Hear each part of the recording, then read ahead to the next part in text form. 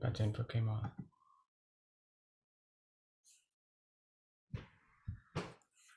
Skru jeg på nu.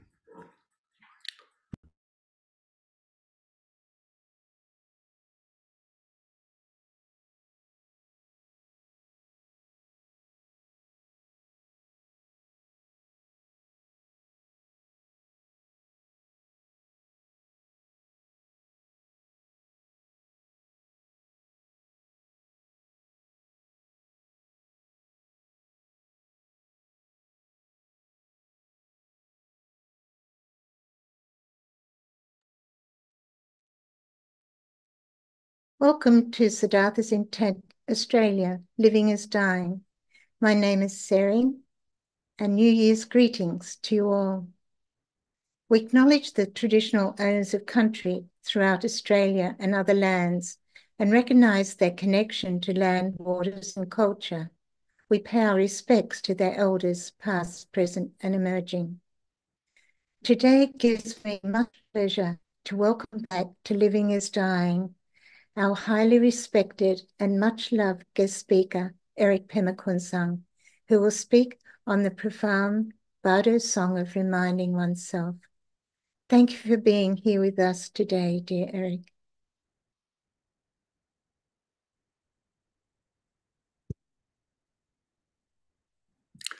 Thank you so much. Please nod if you can hear me. Yes. All right. It's better to test it now than at the end.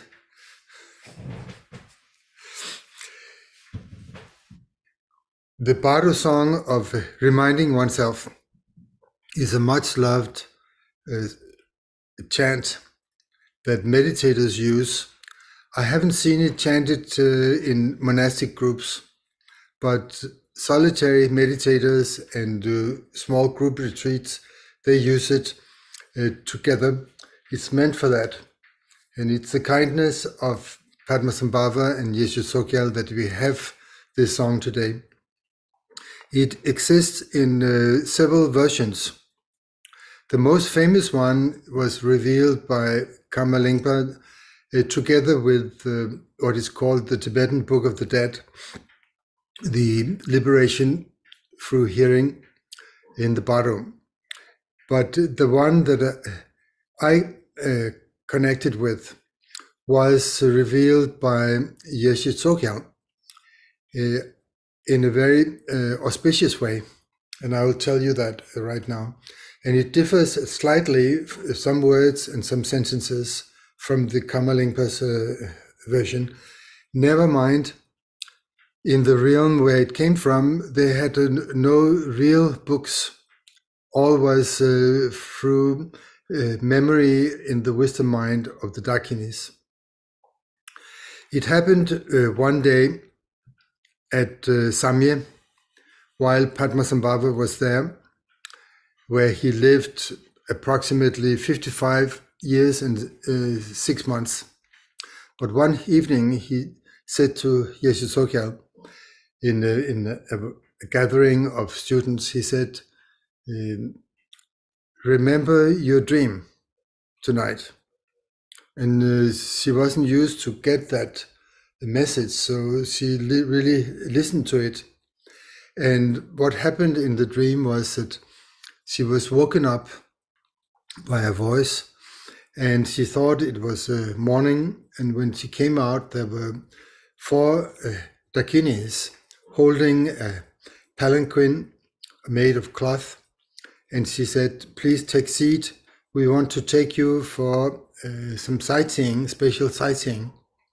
So she did that, and escorted by the Dakinis of the 4 classes, she flew from Tibet down over India, and she was explained the different holy places, Bodh Gaya and Kushinagar and so forth. And then they flew further west, and then they said, now we are going to arrive at the holy land of the Dakinis, called Udiyana. And when she came there, they landed in front of a huge pagoda.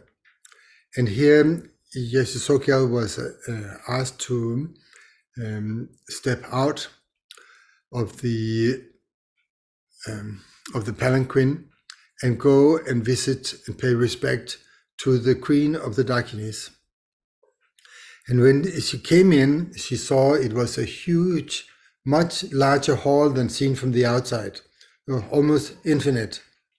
And there was a gathering, she said, at least 100,000 Dakinis of all different colors and heights.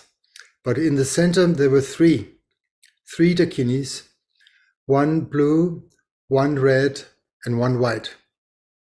The red one was Vajrayogini, and they had different names. But as he came closer, she prostrated and made a request, please give your blessings, empowerments, and accomplishments, which actually means realization.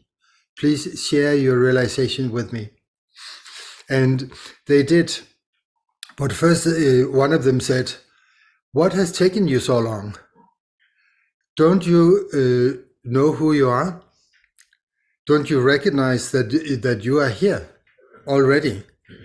And she was received not as a guest, but as a resident Dakini, one of the most important ones. So when she received the empowerments through the rays of light and extensive teachings in many, many segments that she was supposed to take back with her when she left, she also received particular blessing through which her realization became equal to what it was before she reincarnated. In other words, she was one of the chief enlightened cosmic Dakinis. It's a part of the story of Yeshe Sokyal we don't usually hear.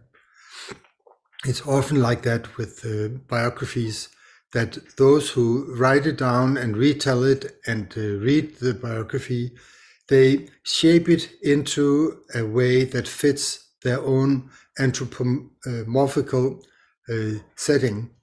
So it's a place, a time with persons, and they interact and so forth, much in the way that we do in our waking state. Whether you want to accept this story or not, never mind. I have no problem with it. So I immediately, when I had seen it and translated it a few times, I thought, I love it. My friends will love it too. There's no doubt. So I put it down in a few minutes, and with the help of my wife, we put melody so that it can be sung. Usually a song is meant to be sung. Isn't that true? You don't have a song and then nobody sings it.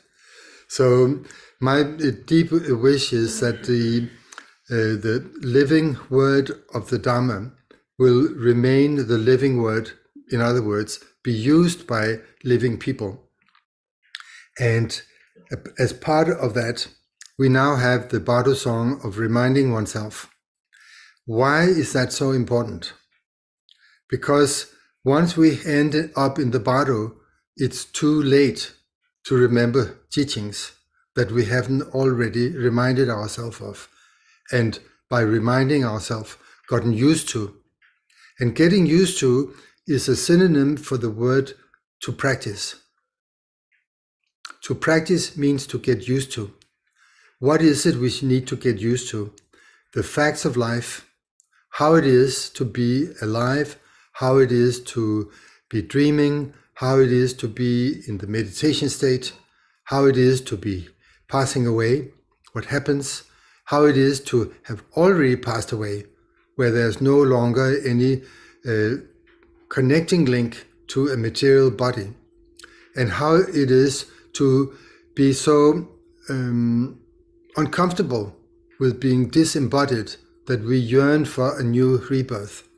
Those 6 points are what is called the 6 bardos, but for the perceiver, it's the same the whole way through. It's just you. It's you being able to perceive and feel in all the different states called the Bardo states. There's no changing of the players. There's just one player, and that's you. So the Bardo is something very personal. It's something very individual, and it differs from person to person exactly what happens, how long it takes, and whether it is a frightening experience or not, is all personal. The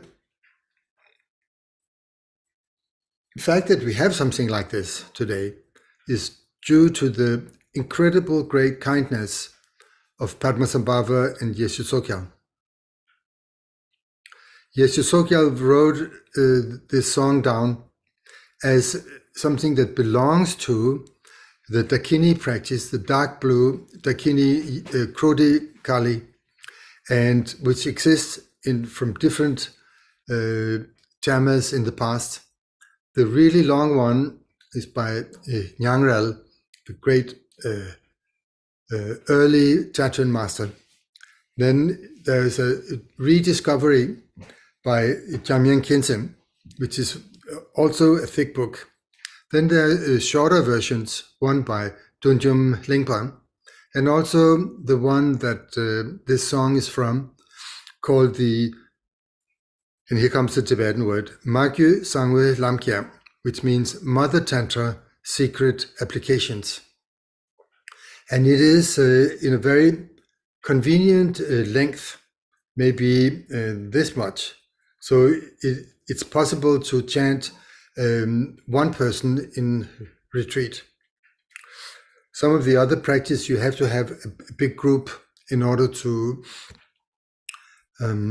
be able to have all the details. There's also a short one that is only 2 pages of dark blue Dakini, which is used for Chö, and there are many, many other versions. Whichever you are familiar with that you have received, that's the one you practice. But the song of reminding oneself can be used by all of you, no matter what practice you have. It only takes a few minutes, and I'm asking now the tech personalities to switch it on so that we can follow along. Whether you, if you sing really loud, you can mute your mic. That's possible. If you sing beautiful, then you leave it on. All right, let's hear it.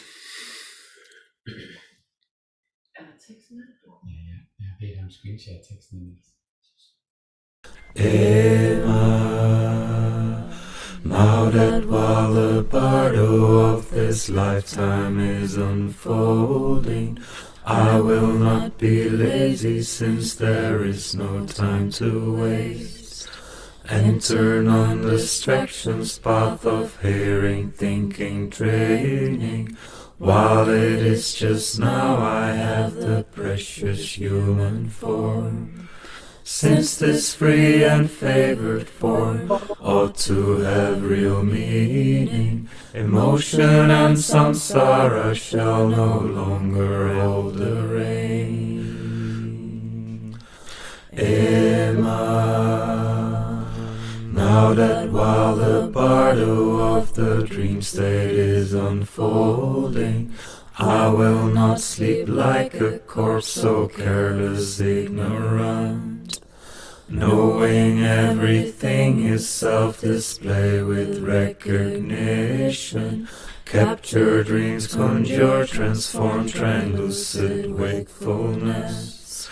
Instead of lying fast asleep like animals are sleeping, I will use the Dharma just as in the waking state. Ema, now that while the meditation bardo is unfolding, I will set aside every deluded wandering, free of clinging, settled within boundless non-distraction. I'll be stable in completion and development. As I'm yielding projects to the single-minded training, delusion and unknowing shall no longer hold the rein.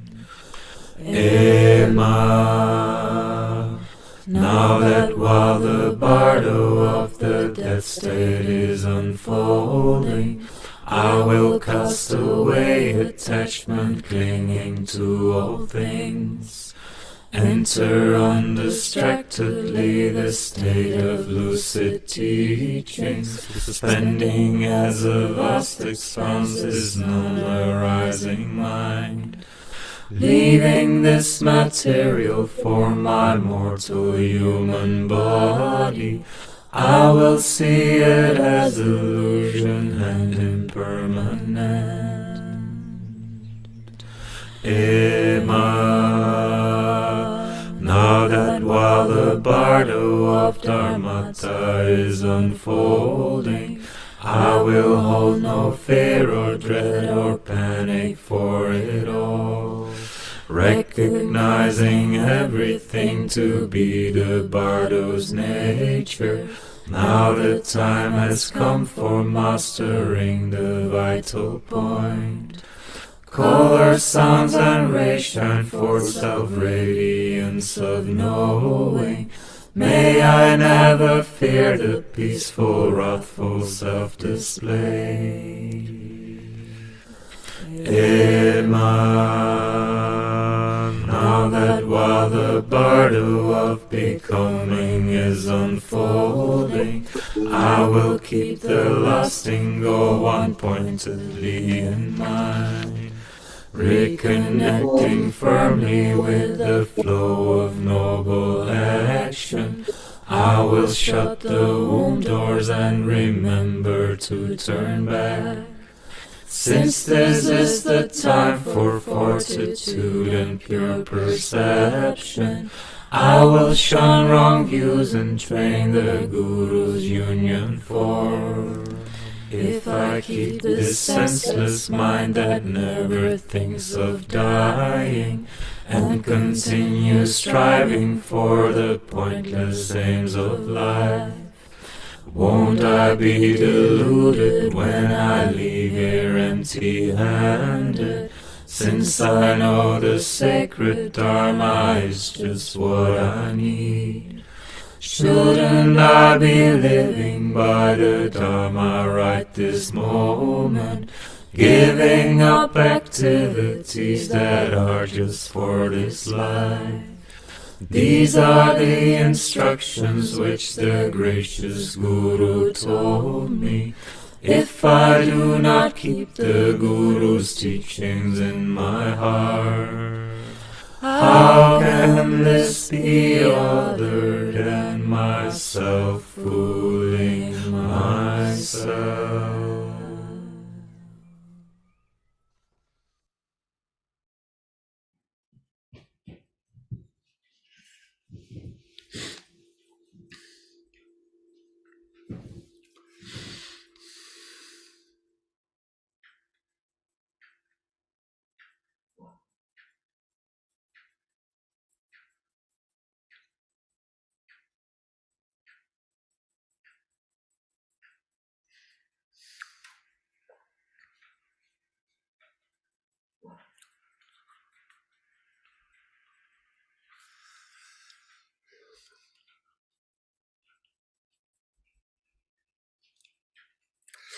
It's very beautiful and also auspicious that a song by the Dakinis, which was passed on to us with the help of Padmasambhava and Yeshe Tsogyal, has now been sung in a new language, in English, and possibly also in other languages. Please, you have my permission. As a matter of fact, you never need to ask for it. Always allowed to translate the Dharma for the benefit of other beings. And the most unselfish way that we are possible, we try to do that. Now for the first verse, which concerns the Bardo of this lifetime, that means right now, while you are you in the present body, young or old, doesn't matter. It's your present life. That is what we're talking about. How is it to be you this time around? Very often we just take this life as a given. It's, some people say we only live once, and nonsense like that. But let's keep an open mind. Having fixed opinions is the way to be close-minded, and close-minded is a synonym for stupid. I'm sorry to say so bluntly, but fixed opinions are stupid. Just keep open mind. And we don't know exactly what's happening and where we are, so let's discover. It's an exploration, just like the world traveler in the old days, before the colonists, when we just wanted to know what's in the dark areas of the world map. And we are now trying to find out what's in the dark areas of this mind, what we call me, I, myself. What are we actually talking about? It's when we ask people and they have to give an answer immediately, they have no words. It's what we actually are, what we call I, me, and myself, is some kind of dark area. It lies in vagueness, in other words, in ignorance. That is the basic ignorance for everyone, that we don't know exactly what we are.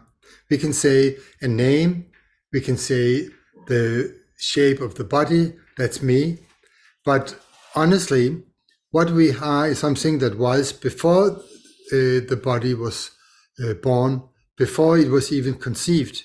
We were still there. And when the body dies and we continue, what is it that continues? It's still us. So what is that us, we, me, myself? What are we actually talking about? That's the job of a Dharma meditator, to find out.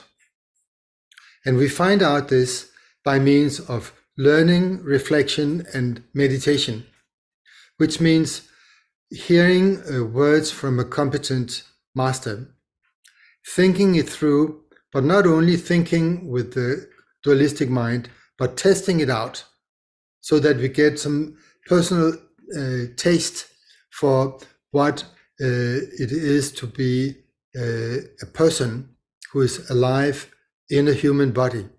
And finally, we discover in actuality what we are. And that is called a realization.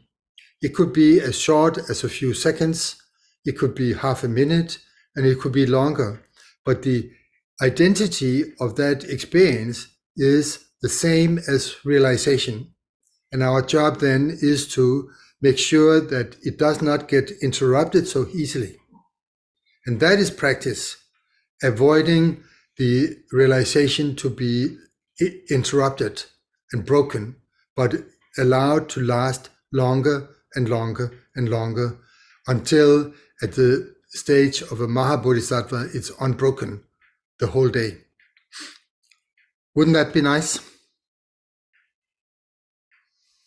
Yes? We agree on this? That's the purpose of Dharma. Not gathering information. That is the purpose of infodharma. But the real Dharma, authentic Dharma, is to liberate this mind. All right? Do we agree on this? The purpose of Dharma is to free the mind, not to gather information. And if I wanted to, I'd lift my finger like this, but I'm not going to. Not the middle finger. The Bardo of this lifetime began at conception. It doesn't begin at birth. It begins at conception, when the meeting of the white element and the red element from mom and dad meet together.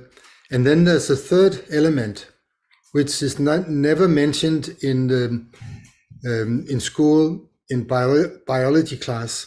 That third element is mind. And there's a fourth one, which is the karmic wind. So, and the fifth one, which is the radiance of Buddha nature.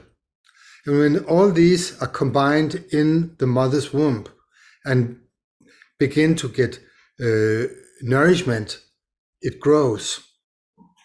The element from mom and dad, which are now one, and begins to divide and has a nature of mind and the radiance of Buddha nature and the karmic wind that blows all the time, shaping it and getting it out of whack or a little improved above and beyond the DNA of mom and dad. Sometimes they look at the baby and say, where does this one come from? It doesn't look like any of us. This because it's not only from mom and dad. Other factors play in. That is how we are at present. And then we get born and we grow up. We start looking like you guys. All different. We're all shaped differently. Even twins who share the same DNA, they still come out looking slightly different in the end. And why is that? We have different mindsets. Different karmic winds blow in our subtle veins and take the form of thoughts and emotion. And that is often called the ripening of karma, is the karmic wind that blows in your subtle channels all the time.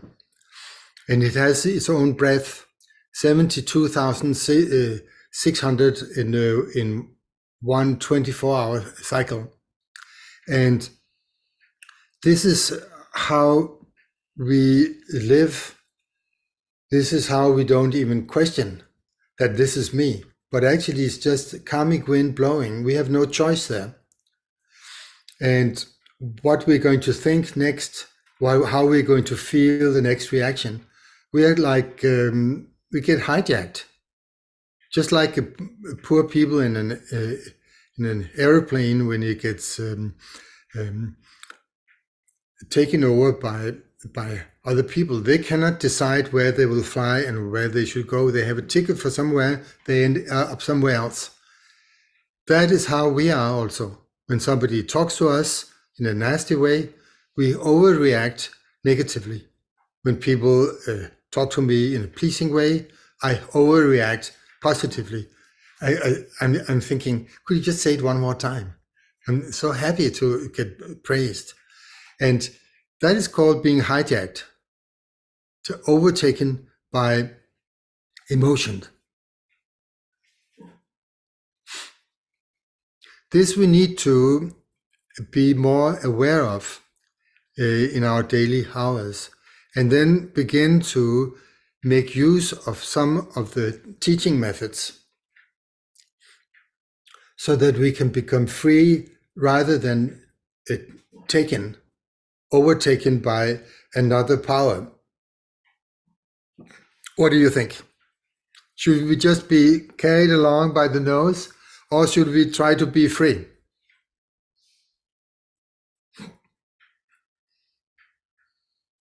What do we want? Freedom. When do we want it? Now, in this lifetime. When do we get to take really, I won't say the word control, but how do we avoid being overtaken by emotions and thoughts. That is mainly during the meditation hour. I'll get to that. But during this lifetime, which is short, often we have the feeling we have lived for so long, but honestly, it's almost nothing. Just a few years, and we call that a long life. Tulku, he said, in this life, which is as short as a sheep's tail, not a horse tail, a sheep's tail, it's just like this, it's a little curly, and that is almost nothing. You cannot use it for anything. You can use a foxtail or as a hat, but a sheep tail, I never heard about anyone use it as a hat. It's too short, it's too small. And that is how our life is. The only thing we can really use it for is to make a difference, to make every moment as often as we can count in this life. And we'll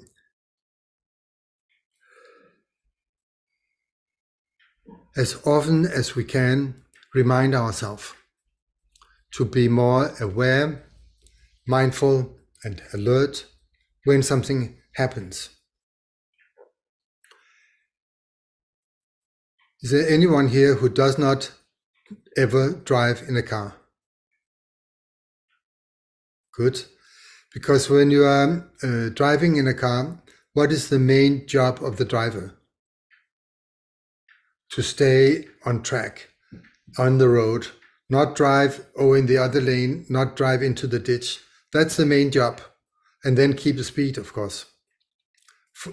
Forward movement is necessary. But not driving into the ditch is what I do maybe 100 times a day. When an emotion comes, when a thought comes, I get distracted, carried away, diverted from the road, the main track. So presence of mind is necessary in order to stay on track in this lifetime. Again and again. And when we sing a song like this, the purpose is to bring us back on track when we remember just the tune a little bit, a few words. Then it's enough so that we become a practitioner once again. A practitioner is not something you become once and then that counts for the rest of your life. It would be very sweet and beautiful if a teacher would promise us that. But unfortunately, I haven't met a teacher like that. Only when taking the Bodhisattva vow, it is said that even while sleeping, you're still accumulating good karma. But that good karma is not the same as the karma for realization. I'll get to that in the meditation Bardo. Please sing this, think about the meaning, bring it to mind every so often.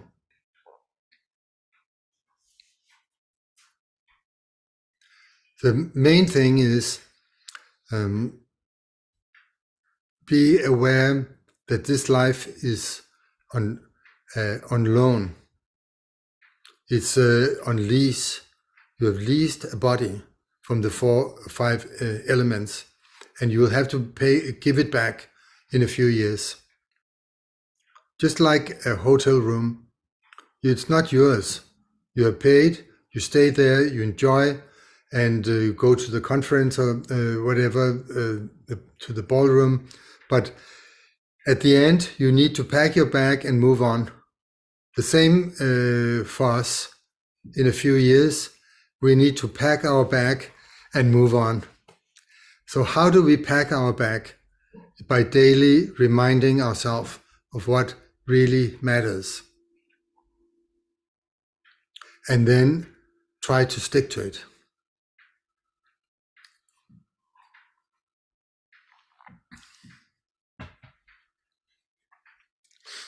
Next is the Bardo of the dream state. I have a little memory of having talked about this once before. But now I seem to be sitting here once again. It's a little bit like samsara. You think you were born once, that should be enough. But then what happens? You get born one more time, and you need to go back to school, or the dog school, human school, whichever. But it's not the end. And the only thing that convinced me of this, because I'm very skeptical minded, was when Thukhuorjin introduced me to non-arising mind. Mind which is like space that does not arise and does not cease. And when he made that clear, then it's much easier to accept that mind is not something that dies. It continues, but what is the it that continues? That is for you to find out. It's not for the teacher to tell. Once you have gotten some clear idea about it, but you're not 100% sure, then it's the time for a wisdom teacher to really show this is the mind that never arises. And then you say, all right, now I understand. Not with a concept or an idea, but through direct experience. But that's not now. Now is the Bardo of dream state, which is usually a replay of daytime experiences. Got cut and paste in different order, different shape, but usually the same. People walk with the head up and the feet down in the dream. So there's nothing spectacular about that. If you have a dream where everybody's walking upside down, please send me an email. It will be very unusual. But there are other dreams which are completely unlike the daytime experience. That is something you may be able to learn something from, but don't be obsessed with dreams. Thukhuorjin said, daytime is delusion. Dream state is double delusion. Double lie. Doesn't really exist, but the dream state does not exist at all. Once when I find something in the dream, a book or some jewels or like that, and I think, oh, how wonderful, and I want to keep this, I wanted it so much, and I wake up, nothing. It's gone. Why? It was not really there to begin with.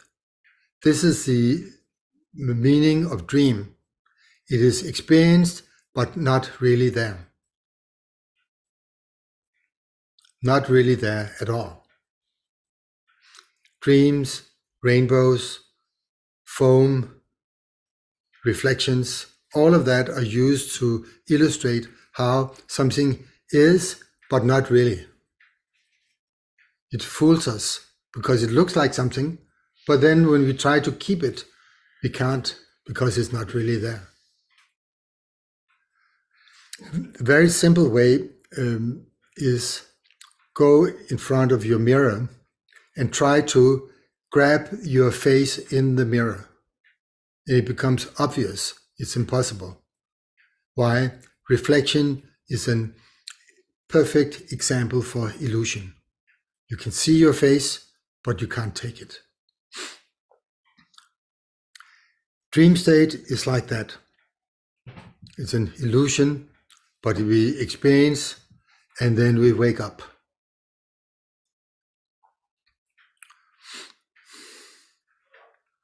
We need to learn from that. I'll be back in 2 minutes.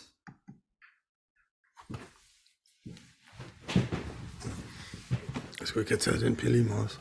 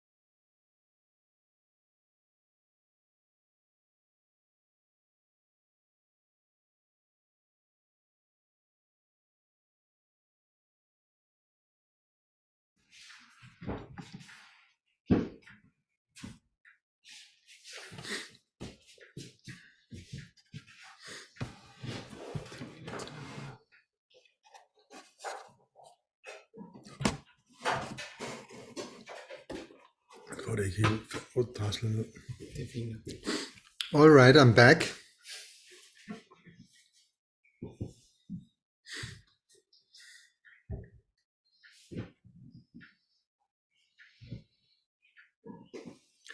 The dream state we use on a daily basis as a reminder of the illusory nature of all things.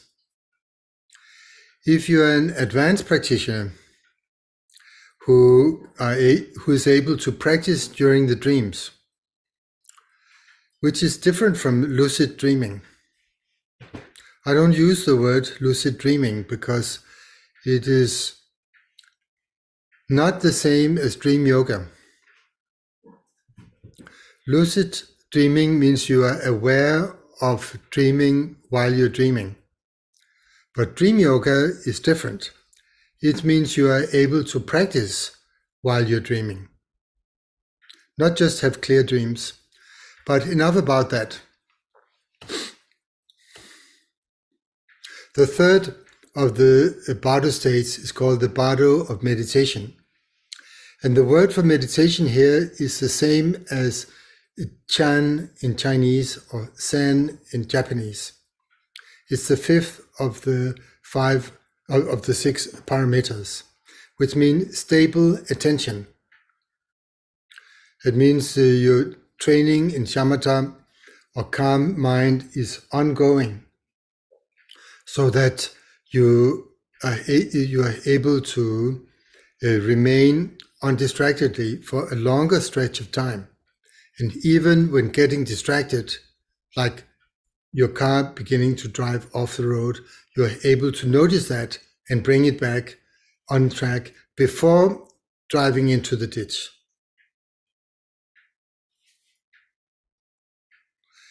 Once you are in the ditch, then you need to call someone to pull you up.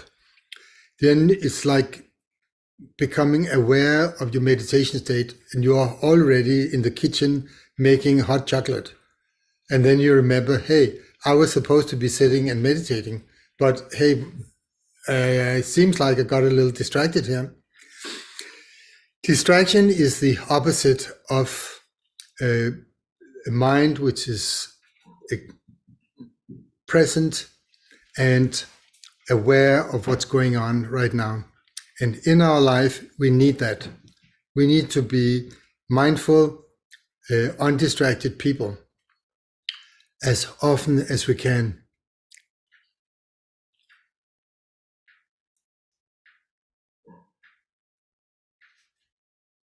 Why? It's because we have entered the Dharma army. So now we have to march in unison, being present and correct and good boys and girls and doing what the Buddhist things. No, it's not just for that. It is because when the mind is allowed a breather, then in that quiet space, new qualities become accessible. That's the purpose of meditation. And what are those qualities? Love and intelligence of a particular kind. A gentle, very clear intelligence. And a love which is not self-centered, but directed not at the others, but in all directions. Omnidirectional love and intelligence, often called wisdom. But when a new person is asked, what do you understand by the word wisdom? For example, compassion and wisdom. It becomes a little wishy-washy, unable to really put a finger on what is the wisdom. Well, I pointed out for you, it's you. It's not someone else. It's not somewhere else. It's not some other time. It's your ability to know and to care right now, which we train in meditation state to become larger and longer lasting and less rigid. That's the practice of meditation. Open-minded kindness. Open-minded kindness that holds no boundaries and does not refer back to I, me, and myself. We need to get used to that way of being. And whether we call it Buddhist meditation or not really doesn't matter in the moment. It's you, free and unencumbered. What do we want? Freedom. And that is in the meditation state.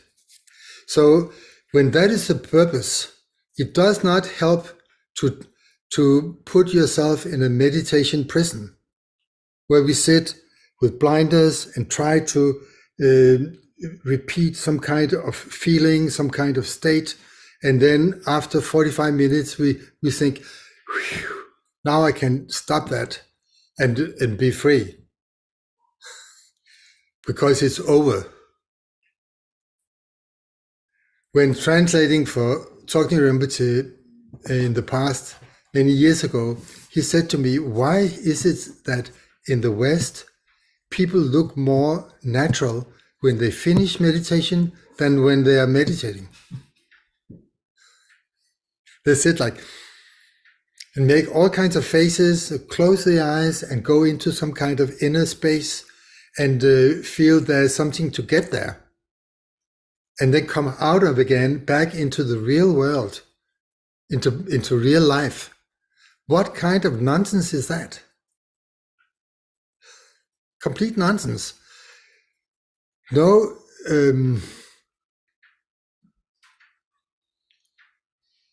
no surprise that so few Westerners have gotten the title Enlightenment. Enlightened Joe and Enlightened Mary. Why doesn't it happen? It's because we have been brainwashed into misunderstanding meditation. And how does that happen?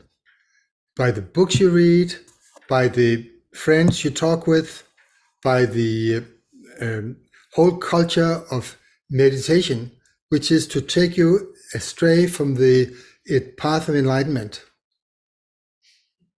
In the West these days, anyone can put up a workshop on meditation and enlightenment. No rules. It's completely free. Isn't that nice? Yes? No? But anything goes. And there are no guarantees. You can't even trust if somebody is called Lama or Rinpoche or Guruji or anything like that. So who has to be the judge? You.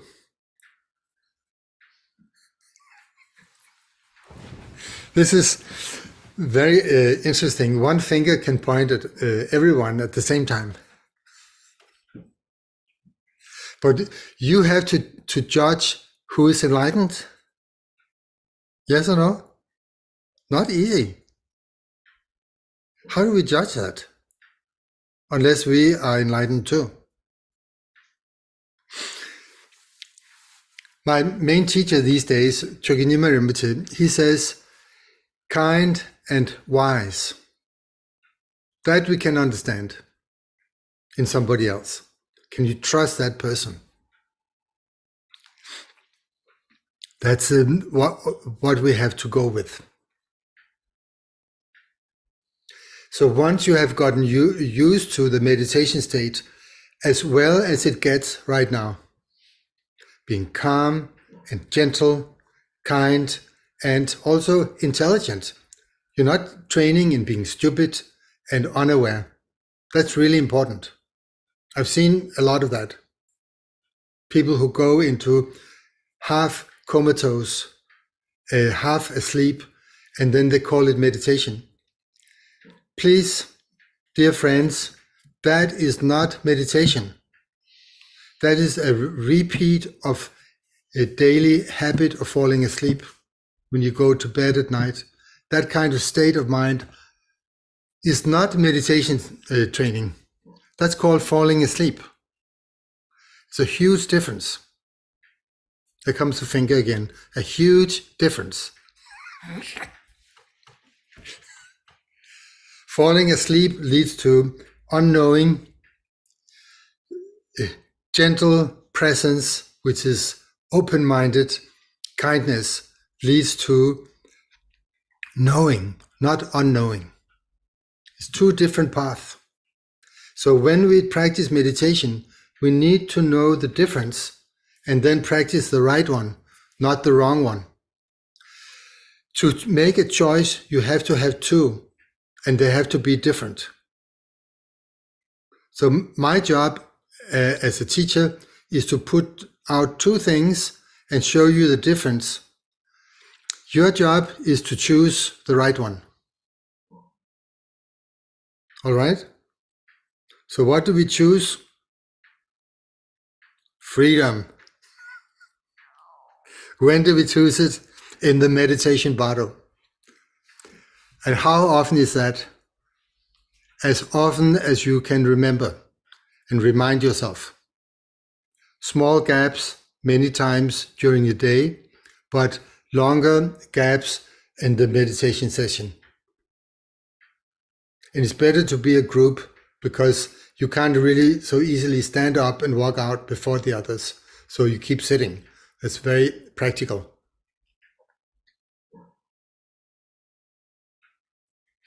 Those were the first three Bardos which are trained in while in this body, the Bardo of this lifetime. Two extra Bardos, the Bardo of dreaming and the Bardo of meditation, belongs under that. But there are more states. There comes a time, I'm sorry to say, when the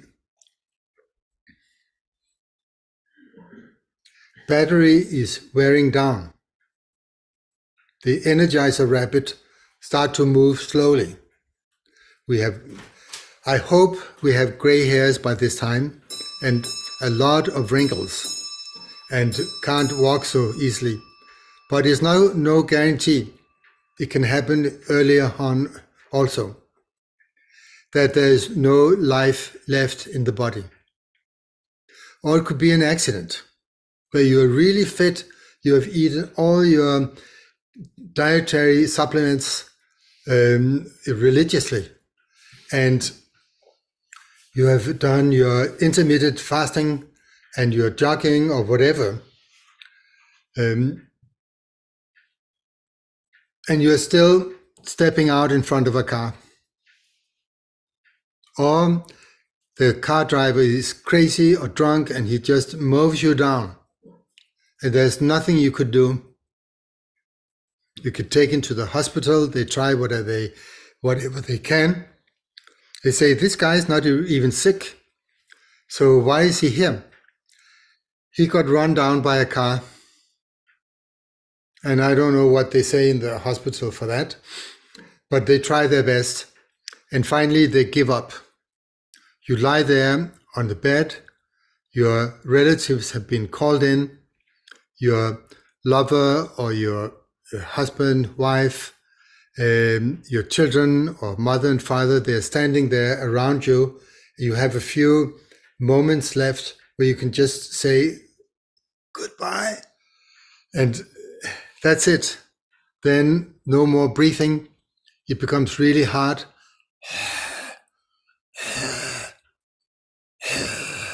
And then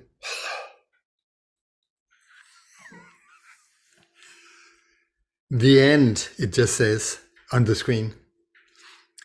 But in the Buddha's teachings, the Bardo of dying can start a long time before this. It can start with that it's harder to stand up than to sit down. You sit down very easily, bang. But when you stand up, it's like lifting weights. and you can't see so well.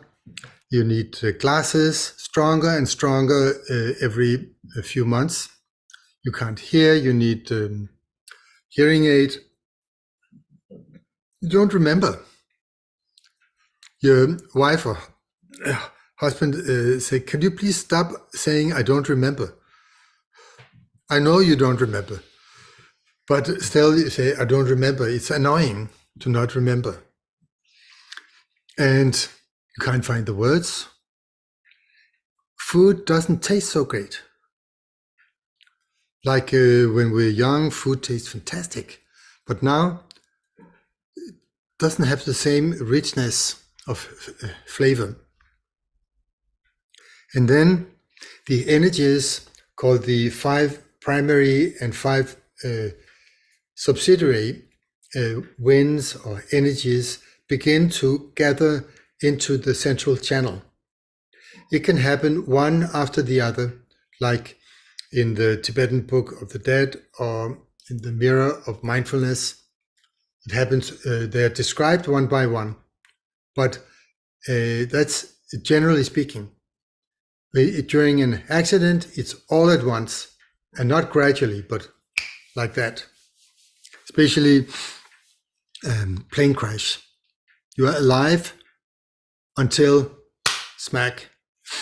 And then the death process is no longer than that. It's half a second. But when you're lying in a bed, it could take weeks, it could take months, it could take days, or it could take hours. And during the dissolution process, when the winds dissolve into the central channel, you lose your 5 inner organs, you lose the 5 senses, the 5 power of the 5 elements become weaker and weaker until finally there's no longer anything to tie the mind to the body.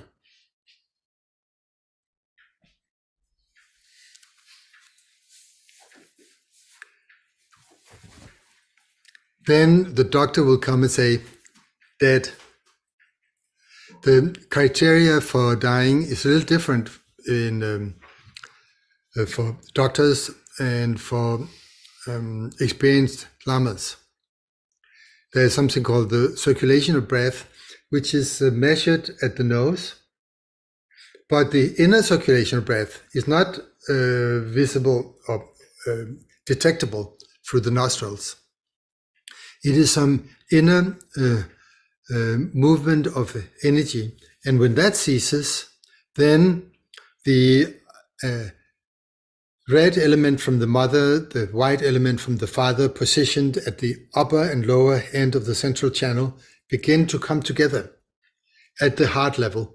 And during this process, there's some very strange phenomena that happens, which is called the whiteness, redness, and blackness. You can study about these. I won't go into them now, but when they meet together at the heart center, there's a blackout, or I won't call it a whiteout, but a very clear, open, cloudless sky, and not a blackout.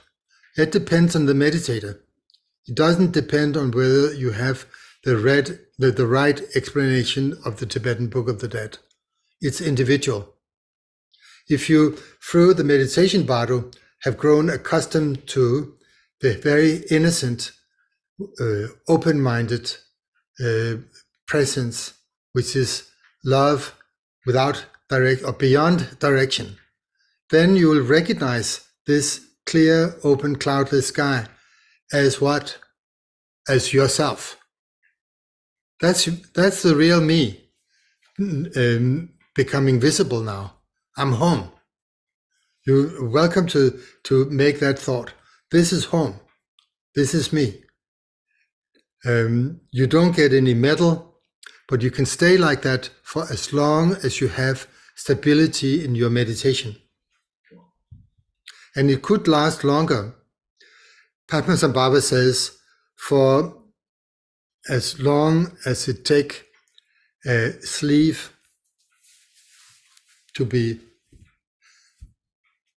3 times, that's enough to be liberated. But if you can stay like that for as long as it takes to eat a meal, even better. A friend of mine, an American woman, passed away recently, and she stayed in the samadhi after death for a while. I don't know exactly how long. But she's not the first Westerner, and she's definitely not the first Asian. My crazy neighbor at Nagigomba, who talked nonsense a lot of her life, she stayed in samadhi. She had deep respect and devotion for Kamapa and Tugurchen. That was her main practice, was Kamapa Chino and Omani Pema Hum, and that was it. She would pee sometimes right out of her front door. But she also stayed in samadhi at the moment of death. And people there, they said, if she can do it, I can do it. We can all have good result at the end of death. Not so sure. It depends on devotion, and real devotion is surrender. Surrendering from the depth of your heart to the state of enlightenment. And whether you think of that state of enlightenment in the form of a person like Kamapa or Tulku or the Buddha or Padmasambhava, doesn't matter. Whether you think of the state of enlightenment as being your own mind, doesn't matter. As long as you have deep surrender and trust and devotion, then that will carry you through to a large extent. After the Bardo of dying has played out, then comes what is called the Bardo of Dhammata, which is that the radiance of Buddha nature begins to shine unimpededly, without any barrier. There's no physical body to prevent that any longer. As a matter of fact, there is no physical body at all. There's not even a mental body yet. It is formed a little later. I would say reformed. The mental body is much like a dream body, the dream state body. But in the Bardo state, it's more, we'll get to that a little later. The Bardo of Dhammata, there's no up and down, no here and there, no right and left. Everything is like one huge acid trip, or a kind of strange, very strange experience, where you don't know where anything is coming from. You don't even know where you are, that which experiences the whole thing. It's like you can't find up and down, here or there on anything. And if that is fine for you, very good. If you've gotten used to that in your meditation state, going a little further, practicing in the dark room, for example, or Turgal practice, you'll be very familiar with what is happening now. It won't frighten you. But anyone who likes to have fixed coordinates on everything, that right down is down and up is up, and that's how it should be, and because that's how I'm used to experiencing, then there's a feeling of discomfort in an extreme way, panic, dread, terror. But that's totally dependent on who you are and how you live your life. It's not a matter of being lucky. There's no luck involved here. It's habit. In other words, it's karma. So when we sing this song, please think of everyone who's not prepared, and imagine that they are sitting, standing around you. And if there's somebody you know who has recently passed away, You can sing this song for that person and invite the mind of that person to sing along, to be a part of this. You can do that with all the verses in the song. But usually the Bardo practice is done for somebody who's passed away. Why is that? Because then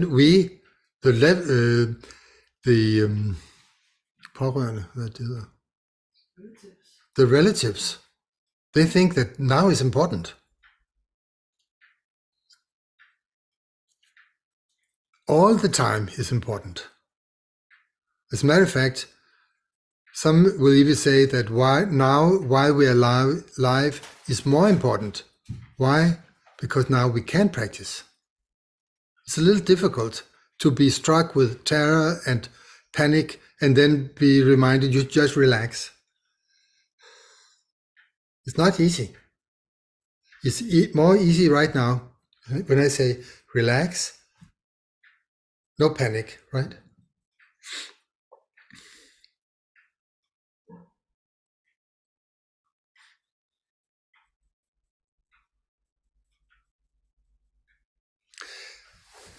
When the radiance of Buddha nature, which are called the colors, sounds, and the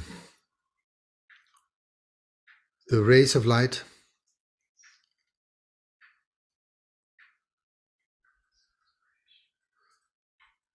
when they have manifested, and officially it's 49 days, officially.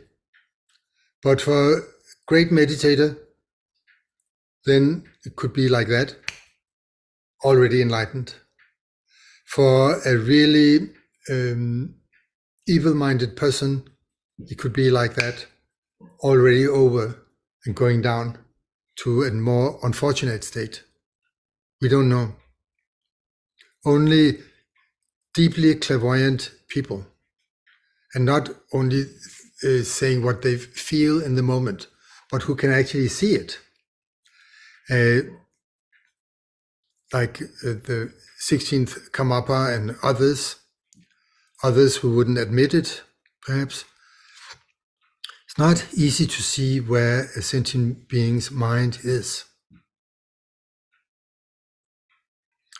In the next Bardo, the Bardo of becoming, then it is more easy, because then there is a mental body, which in the beginning looks exactly like our present body. You can look at your hand, at your feet, and at your body, and you have a body that looks like a human with the head up and the feet down. It's out of habit. The karmic body of becoming, the Bardo in the Bardo state of becoming. In the first half, it looks like a previous life, but then it begins to shift over and begins to look like the next life. And if you are going to be an animal, you'll be horizontal. If you're going to be in the hell realms or hungry ghost, head down. If you're going to be a human, head up. If you're going to be in a very fortunate state, like the Deva realms, then you dream of huge mansions with beautiful, beautiful gardens and parks. But all experience is personal experience. It dependent on your karma and your present realization. So karma is something very real and very, very important. It's not something that only some Buddhists believe in. It's not a belief system. It's what happens to you at every single moment is the ripening of karma. Also right now, every sense impression, every thought, every emotion, it's a karma ripening in your experience, like coming and experience and then gone, never to come back. Karma, once ripened, never returns.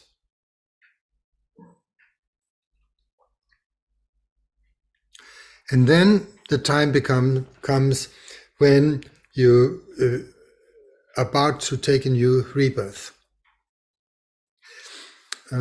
Before that, I have to admit, I'm taking some special medicine these days and I just have to pee. It's not personal.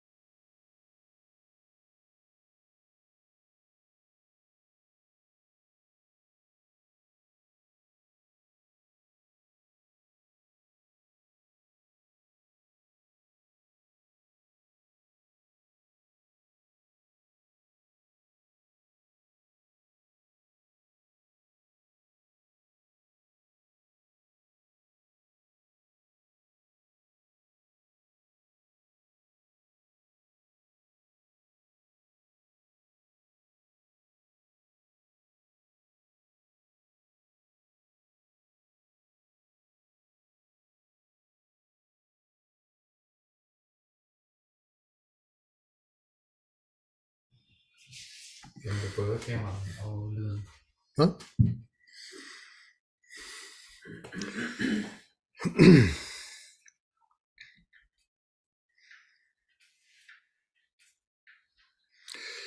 Here there is a word in the text called the Guru's union form. Train in the Guru's union form. It is your personal Guru in union with consort, but looking like Padmasambhava. In union, either with a visible union or with a Khadvanga. But why is that? It's rather than thinking of when you're about to be reborn someplace, that you get attracted to a horse with consort or a dog with consort. Don't go there.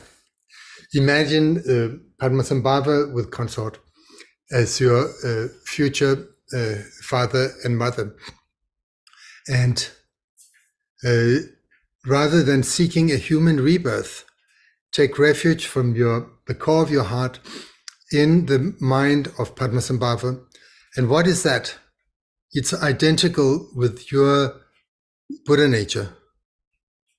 The nature of your mind, Padmasambhava's mind, that which take refuge, that which you take refuge in, are identical.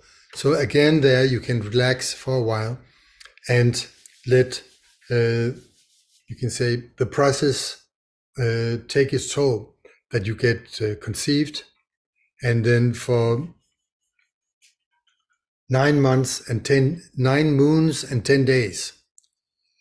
During that time, if you're a good meditator, you continue your practice there and go through the 10 bhumis, and you are reborn as a real tulku, Nirmanakaya Buddha. And that is how it should be. So let's aim for that, shall we? And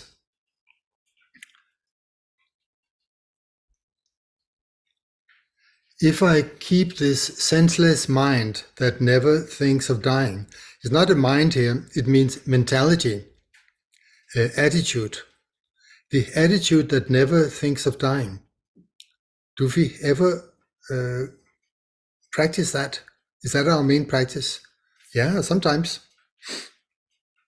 But now the Bardo song of reminding is meant for us to make a shift, to change our minds, change our mentality, so that we are more oriented in the way that Padmasambhava and Yeshe Sogyal and the 100,000 dakinis are singing about. Some may have the idea that dakinis and the Padmasambhava are totally different. As a matter of fact, Padmasambhava always has the 100,000 dakinis as part of his system. And the main dakinis, they also have not a trident, but a Vajra staff, which symbolizes the male partner. So they're never separated for even a moment.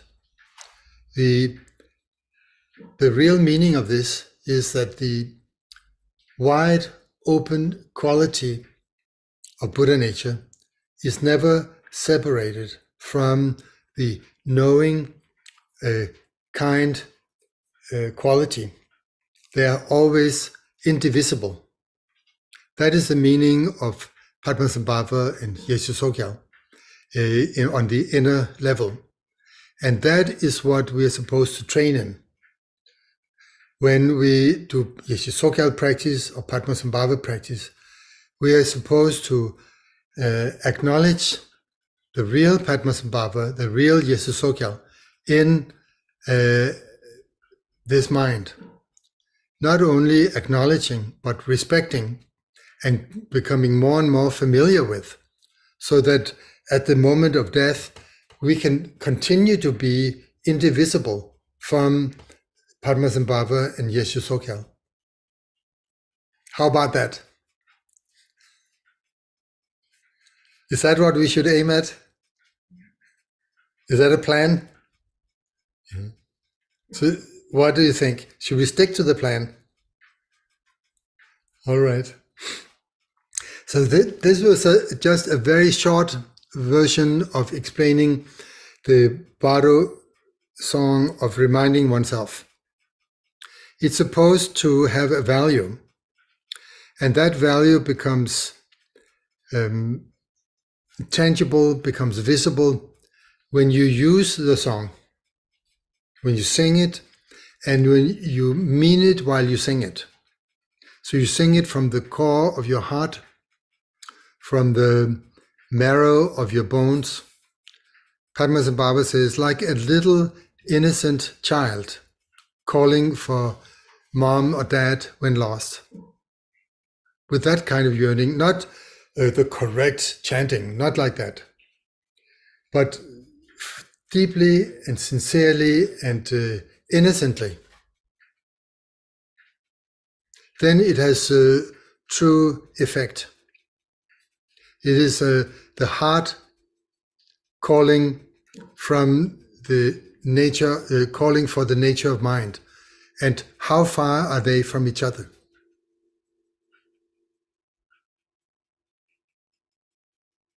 This far. No distance. When we acknowledge this no distance, from you to Padmasambhava and Yeshe Tsogyal, then you can sing this song and it will have immediate result every single time. Another key point of the Bardo Song of Reminding is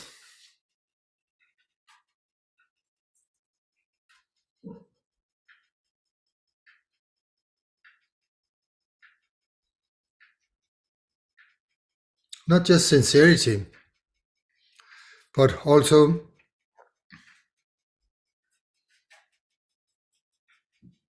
I totally forgot what the main point was. Just give me a few seconds. Just to prove that getting old means losing memory. Yeah. The purpose of the Bardo Song of Reminding is that you are reminded. That's the main key point. But not only that, one more thing, which is called Mönlam in Tibetan. That is a mixture of decision and wish. Your will is at play.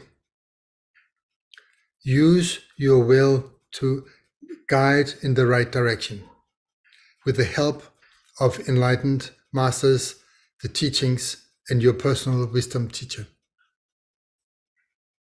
But the main fuel for that is willpower. So when you make a Mönlam, a decision wish, that means you have to really mean it. It's your decision, it's your wish, it's your will. So this is a testament for meditators, these 6 verses. It's your final will. This is what I would like to do.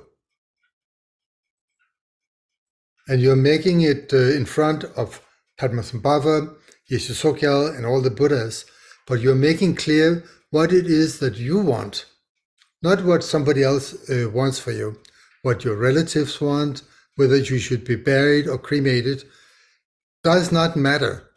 That is something that is important for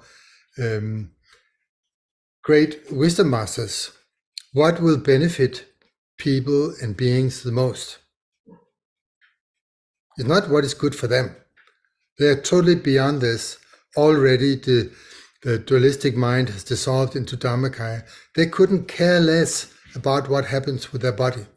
But it is so important for those who are left behind and who, if it's placed inside a stupa, either as a whole body or as ashes and relics and so on, all the beings, humans, birds, who will meet this stupa in the future, walk around it or fly around it, or even just see it from a distance on a photo, will make a huge difference, because based on that object, they can make decision wishes. Like that person went through life, so will I. Or make it into a prayer, may I please be like that also. It could also be a dualistic prayer, please help me to also be like that one. It's also fine. Whichever level we practice on, all are good and all will be beneficial in the long run, in the short run, or immediately. So please remember, it's all up to you. How you practice, how often you practice, the quality of your practice. It's not someone else's responsibility. And as a Dharma teacher, my responsibility is just to explain. But it's not my responsibility how you practice. Luckily, I can lean back and relax because it's your responsibility. It's not a joke. It's really true. If it was the masters or the teachers' responsibility how people practiced, you would all be looking like Buddhas now, instead of all these different people with hair in different places. And long time ago, billions of years ago, we would already be enlightened. Why? Because it was not our responsibility. It was in the hands of that Buddha at that time. But it's pretty obvious it isn't. It's really free. How we train, what we train in, how often, and the quality of the training, whether we train in the indivisible unity of kindness and intelligence as our meditation state, or whether we train in following the breath and see how it feels here at the right of the center of the nose. If that's how we practice, then that's what we get.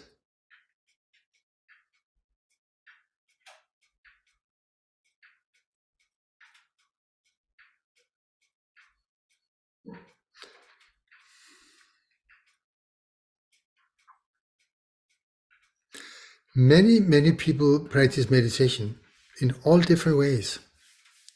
And if we were back 50 years ago, we would say how wonderful people are meditating.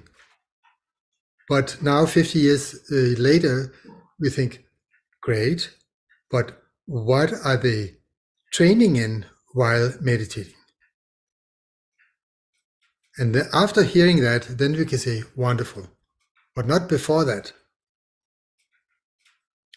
And I have to admit, I won't call it a blunder or a fault, because I didn't know better.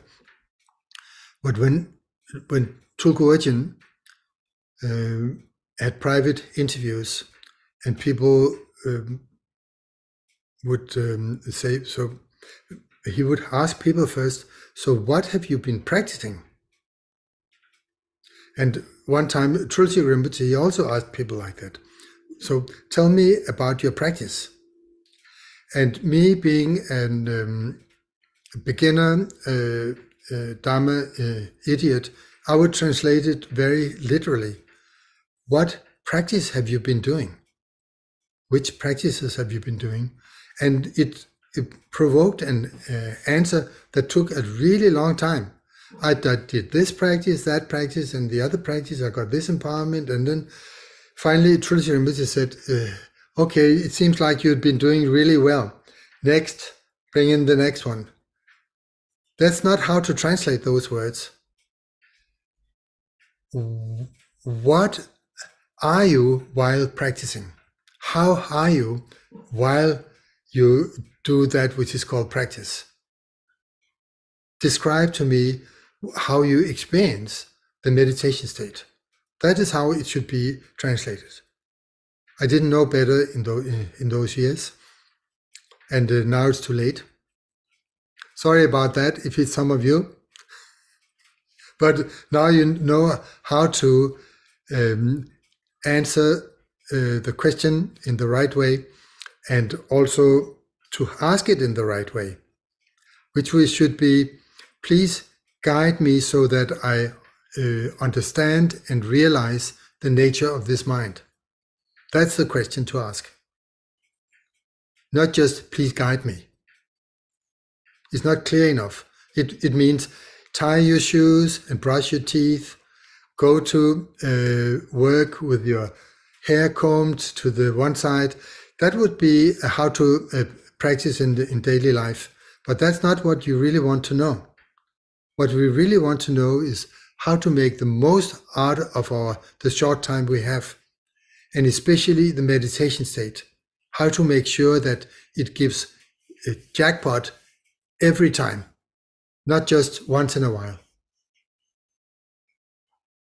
Make sure the meditation period gives jackpot each time, not only once in a while.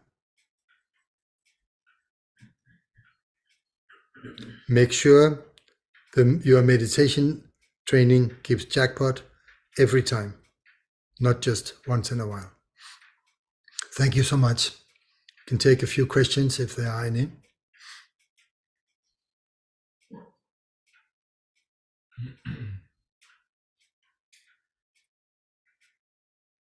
Hvis jeg siger, kan du så reformulere spørgsmålet. Ja. There's one question: what happens if you are able to gain enlightenment in the Bardo of Dharma?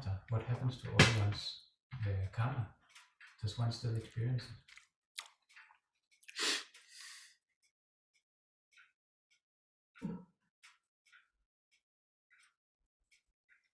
Here I cannot talk for personal experience, but what Tolgorchen said is that all your past karma is burned up.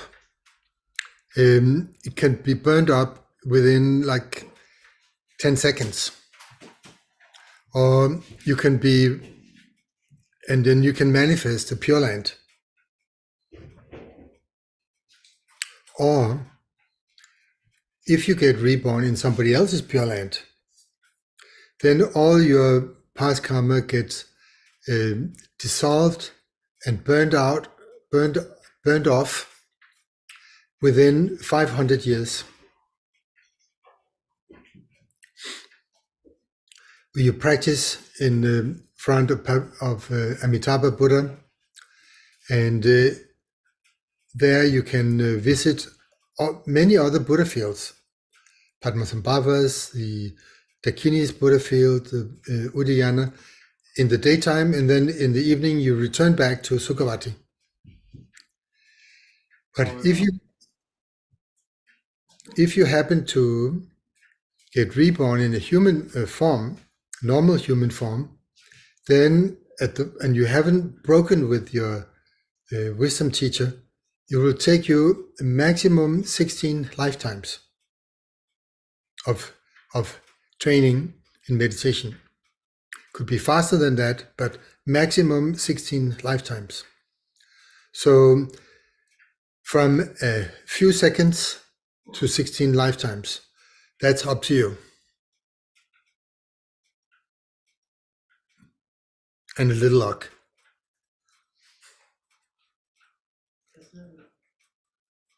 Which is just a word. Any other question?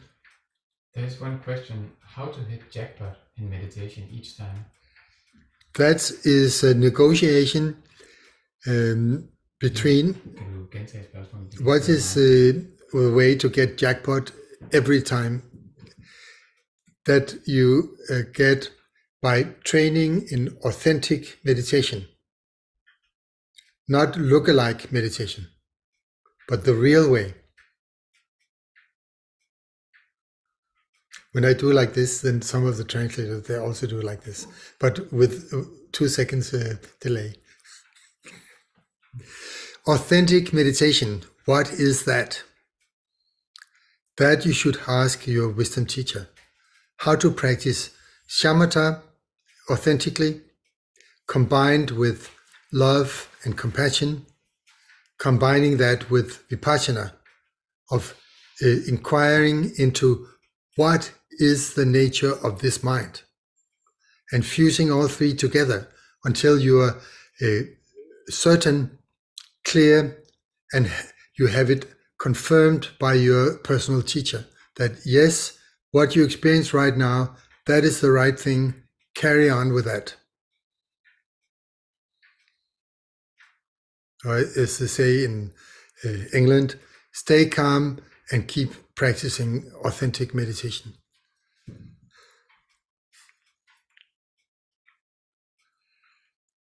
Next question.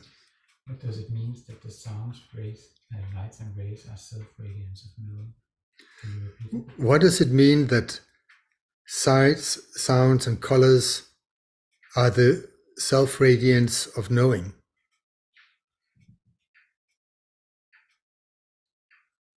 As a matter of fact, it's already like that, also now, but it mixed with a little unknowing on the way.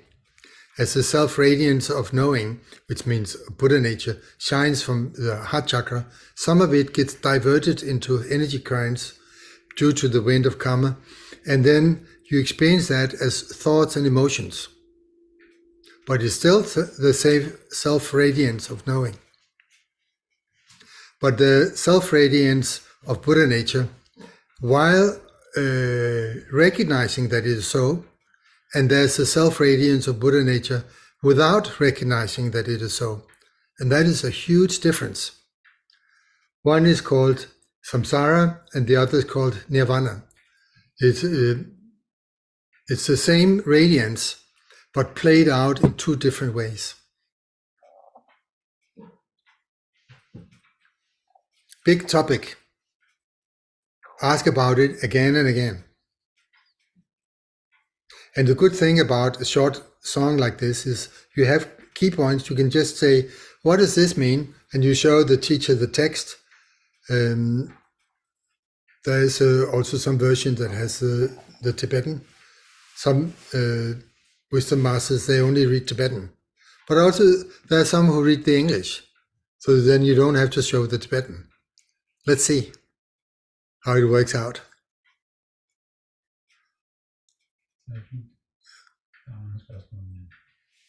It's in good. Yeah. Okay, time is up, boys and girls. Time to go back to your duties, your meditation, and your life. Thank you so much for the opportunity to share this. I'm very fond of this song. I'm very fond of the teachings on Bardo, which both Tukojin and Chogyam taught so many times, and many other teachers. And why is this? It's because it's the substance of one of the 17, 18, 19 Dzogchen Tantras called the Union of Sun and Moon. And there is the main teachings on Bardo states. And when it becomes available, please enjoy. But in the meantime, study the great book of liberation through hearing in the Bardo, but also many of the teachings that makes it more relatable. Study life and death and become fearless meditators. Thank you so much. Oh, thank you, dear Erik. May we all be able to follow your amazing pith instructions and so many good advice for our practice, and sing this song with great joy.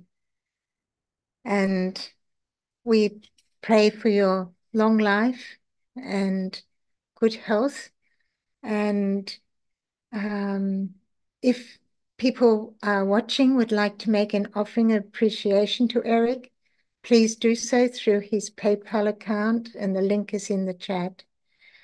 And thank you also to Michael and our tech team and our interpreters, Yangzhung, Jene, Yuri, Tatiana, Ha, and Sashi. And thank you to all of you who have joined the Living is Dying series on the 6 Bardos. Without you, it would not be screened for all to enjoy, both live, online, and on SI YouTube.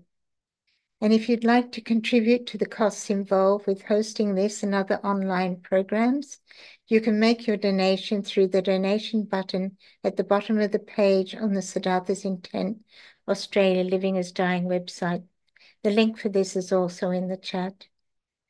And very deep gratitude once again, dear Erik. It's such a joy to hear your teaching. Thank you. I'm so happy to hear your sweet voice again. And goodbye, all the rest of you. I don't know how many of you. I didn't see more than 25 at a time. I think there's around 2,000 altogether, Erik.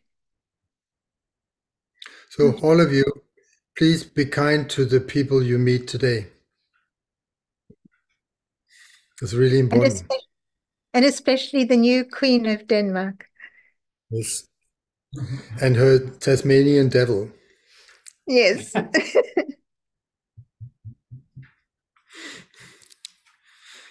Thank you so much.